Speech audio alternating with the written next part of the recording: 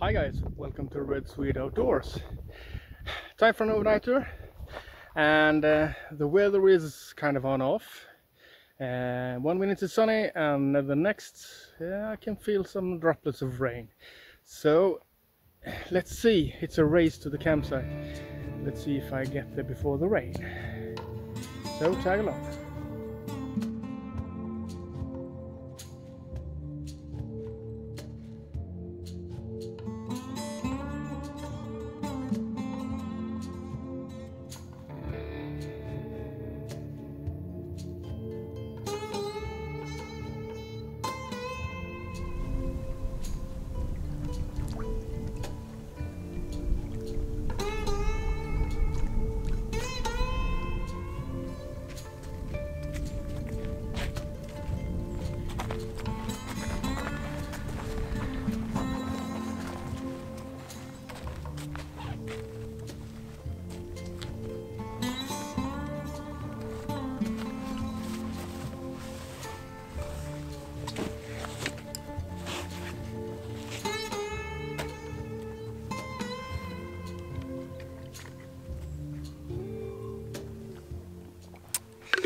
So, I beat the rain at least, and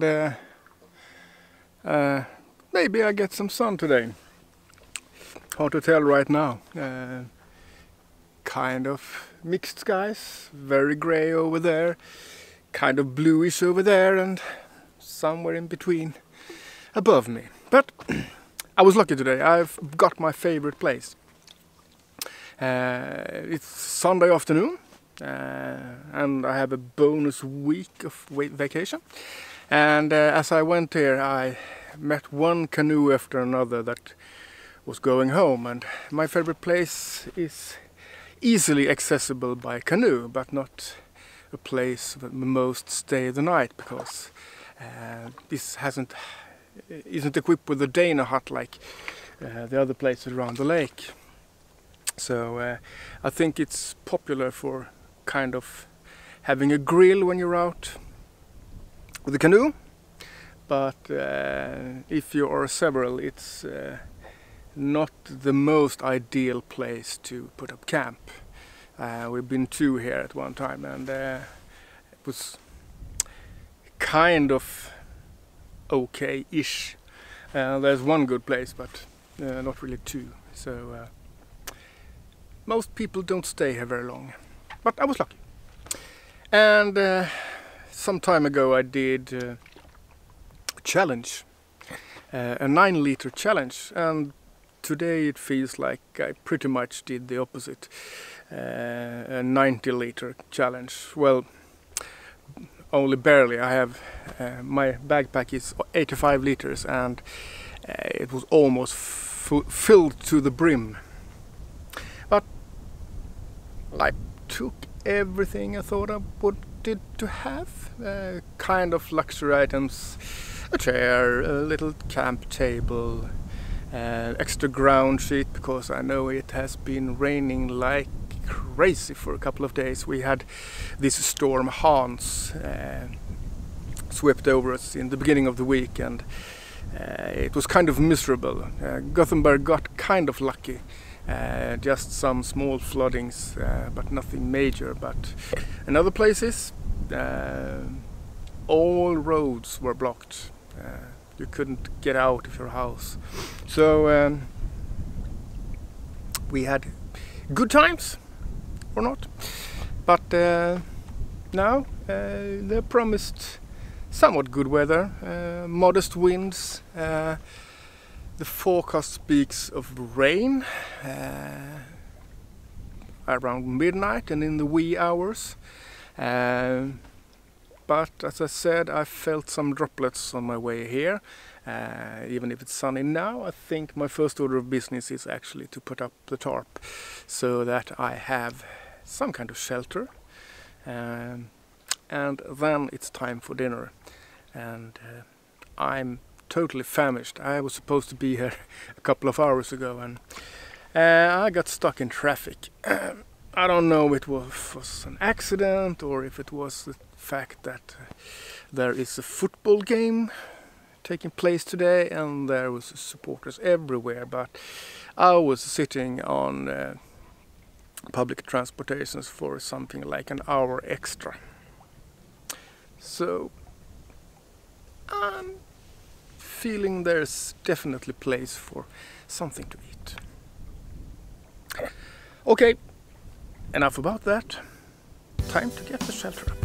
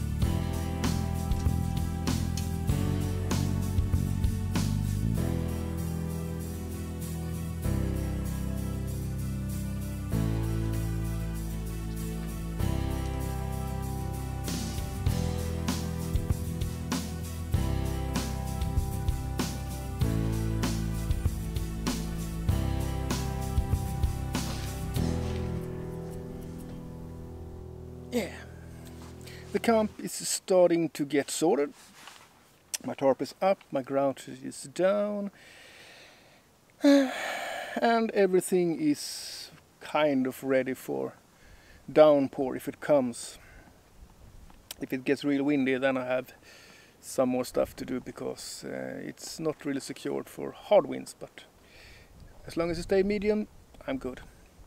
And the kettle is on, coffee's brewing, and when I've had my coffee, I'm going to start cooking. And today I'm going to try something new again. I said in an early video that I have 3 things that I bought that is waiting to be tested, and as a matter of fact, today's new thing is also from Trangia. Oh, and the coffee is ready. That's good timing.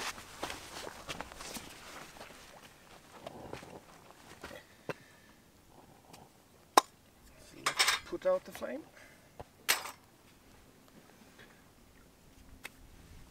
And while I'm up, I get the new stuff.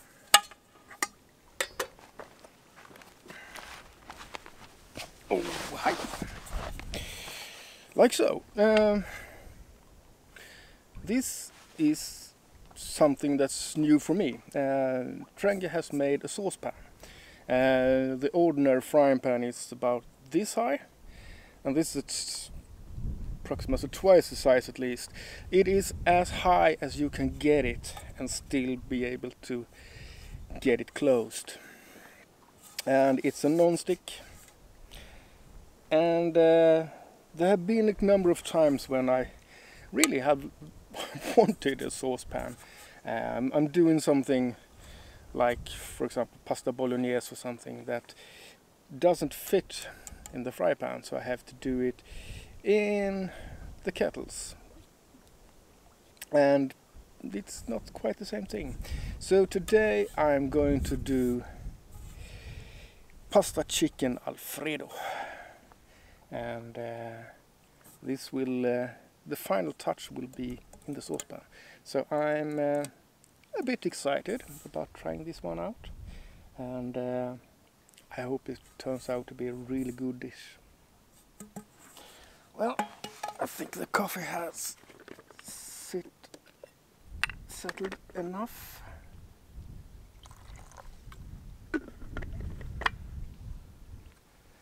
Tablespoon of cold water, and it should be ready to serve.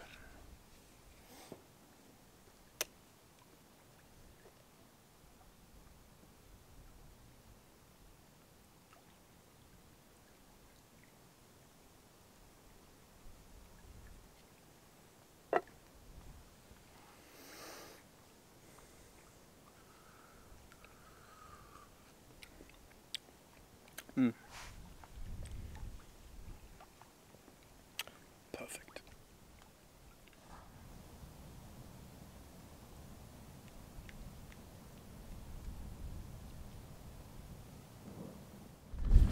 Well, it's windy as heck, and I hope the microphone can pick up the sound, but let's see what's for dinner today. So let's put on the water, go for a boil. It's an interesting weather today, I must say. I hope that the mic can handle this one. So let's see what's inside my bag of tricks. Spices comes later, butter also later,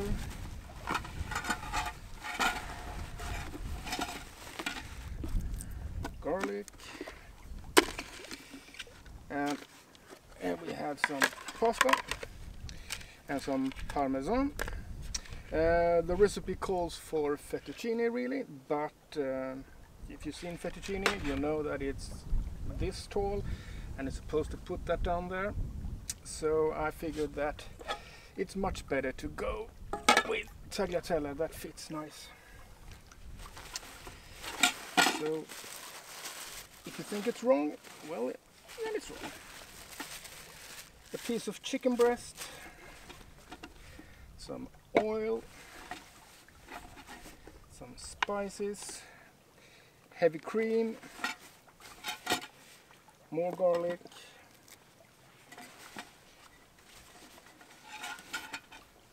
I think that's about it. A mini grinder for the Parmesan later on.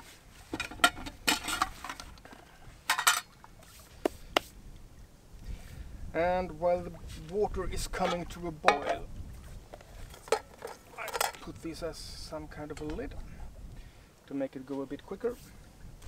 I will prepare the chicken.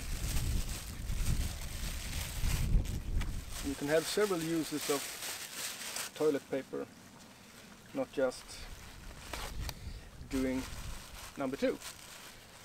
But I want to make sure that this chicken breast is really dry before I start putting on spices and putting it in the frying pan. And here I got, we can call some Italian herbs, and I got something here. It is mixed nutmeg.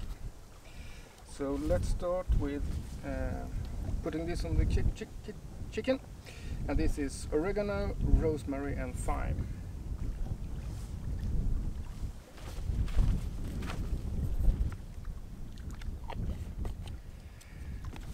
And salt and pepper.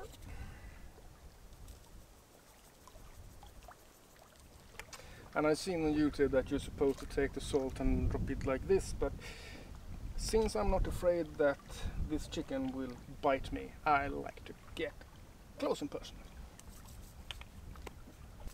Black peppers. And some paprika to get a nice color.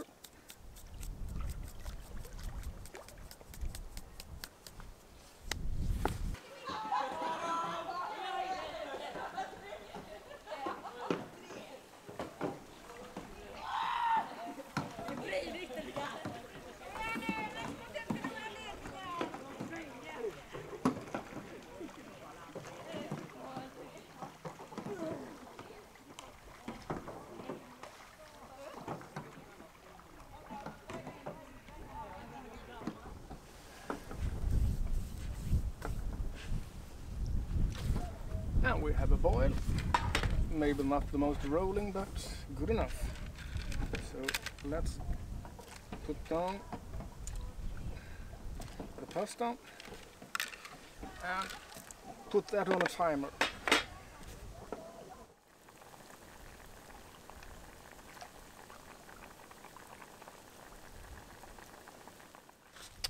I'm not doing the pasta really done because it's gonna sit in the water for some time and get even more ready, and then it's going to be really done with the sauce. So it's not even al dente right now.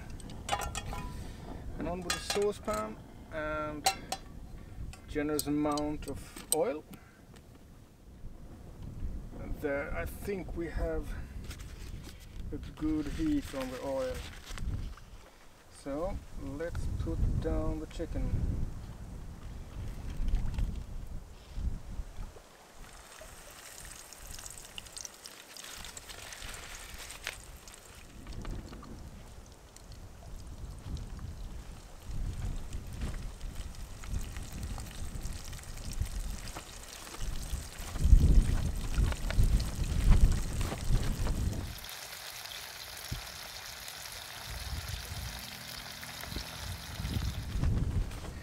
And while the chicken is frying, I will chop up the garlic.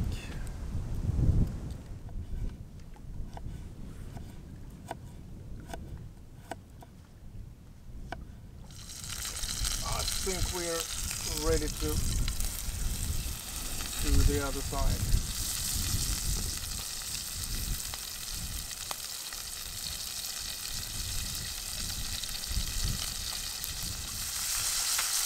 And the last little minute, we add some butter just to catch the taste, chicken and the seasoning.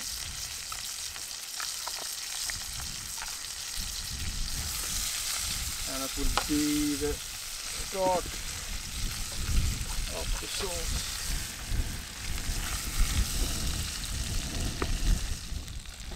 And when we move the chicken here, I'm going to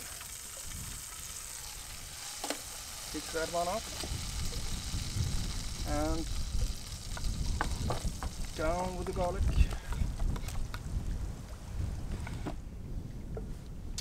And while the garlic is getting warm, we are going to cut up the chicken in smaller parts.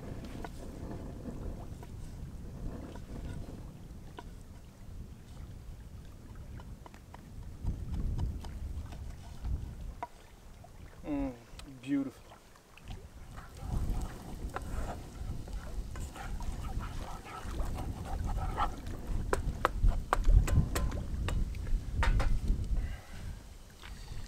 Time to add something more, some nutmeg.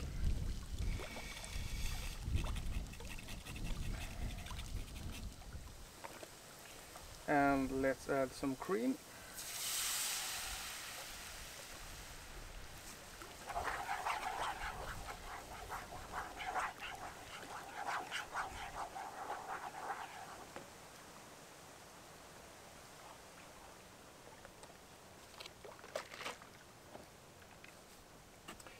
And start grinding down some Parmesan cheese.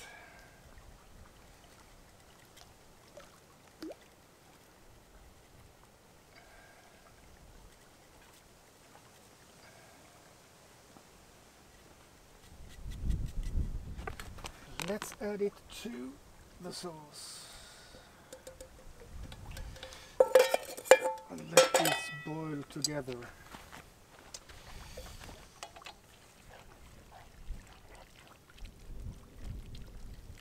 Get real thick and nice.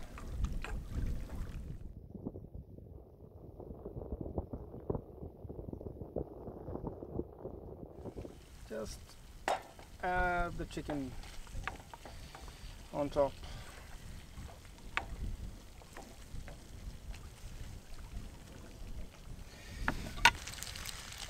and some parsley.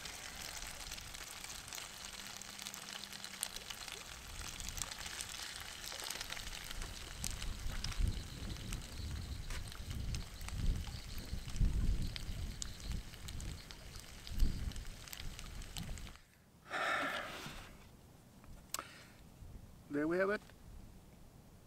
Pasta Chicken Alfredo. And for that I'm going to take a can of white wine. I've never tried this one before. I have no idea if it's good.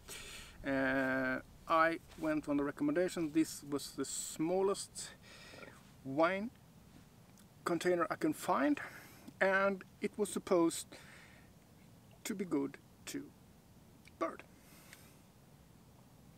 So 2 chicken, white wine.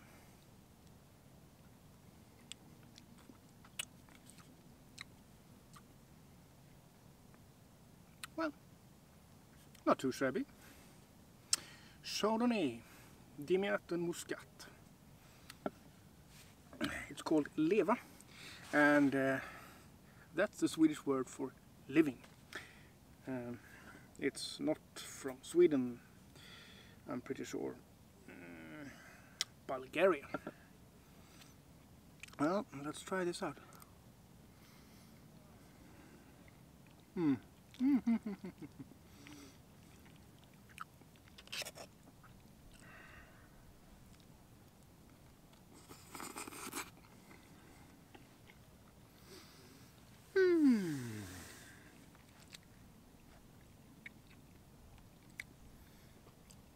What can I say? Life is good, and one can argue that this is 2 servings, but for me this is the first thing that I'm eating today. I was planning to get here much sooner, so I had another meal prepared, but I got here later, so this is brunch and dinner in one, and I'll get back to you when I'm done.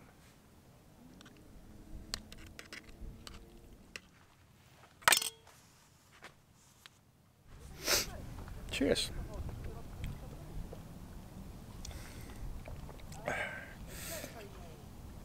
Feels kind of strange of drinking wine from a can, but nothing wrong with that really. Just I'm not used to it. Well, every now and then the wind dies down totally, and I think in an hour time or so before sunset it will be dead calm, but then we'll probably start blowing during the night again. And I'm going to putter around a bit and make sure that my tarp is properly anchored, because I am in no mode whatsoever to wake up in the middle of the night and fix things. I've had to do at other occasions, and since it's going to be raining, I'm going to secure everything that isn't meant to be wet inside the tarp, and probably inside the backpack too. Well, things doesn't always go as planned. I'd hoped to be here much earlier and have 2 dishes out, but now it turned to 1, so breakfast, lunch and dinner at 6:30 in the afternoon. Well, guess it works, even if it wasn't according to plan. And I think I'm going to enjoy a book later on, when it seems like all other guests have left the building. Every now and then it has been really loud here, and people going to and fro in canoes and small rafts and whatnot, and they seem like they have no inkling whatsoever how good sound travels over water. So even if they are pretty much across the lake, it sounds like they are right behind me and shouting. So, well, what can one do? But things seem to quiet down a bit now. And that's nice. I'm going to enjoy the last of the wine, and then it's probably time for some more coffee.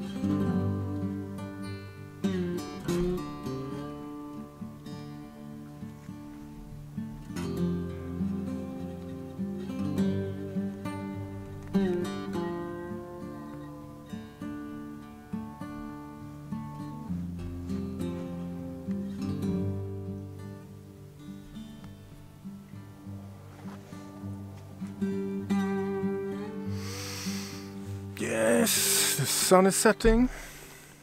Probably already has set, but it's still a little light dwindling in the forest. And I've been sitting doing kind of a spatula of sorts I will use tomorrow. But now the mosquitoes are driving me insane. They are absolutely brutal, so it's time to crawl into the sleeping bag and call it a day. And I'll see you tomorrow. I'll see you then, but now, good night. Take care.